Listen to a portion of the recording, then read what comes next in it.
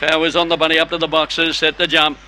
Ready, racing now, jumping good on the inside, Elroy now, speed on the outside by Barb's Kiwi, and it's going to run to the lead. Endo's Magic's about to join and headed. They were followed into third place in All Grizzly, and then came Elroy Juice, followed by Lord Rain, and last of all Master Jedi, but up to the turn, Endo's Magic's going strongly. In second place, Barb's Kiwis, and running home Lord Rain, but Endo's Magic too good for Lord Rain. They were followed up by St. All Grizzly.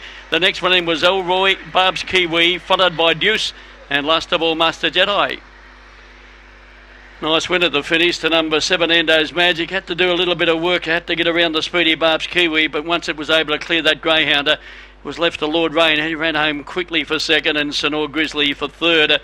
The numbers will be 7, 3 and 6. Endo's Magic by Magic's Bride Miss Blondie, owned and trained Castlereagh by Jane Carruthers, Jane and John, defeating 3 Lord Rain by Bit Chilly Awesome Glow for Betty Keane, and number 6 St. All Grizzly. El Grandson or Charlie Cheetah for Troy Donaldson. Those numbers are 7, 3 and 6.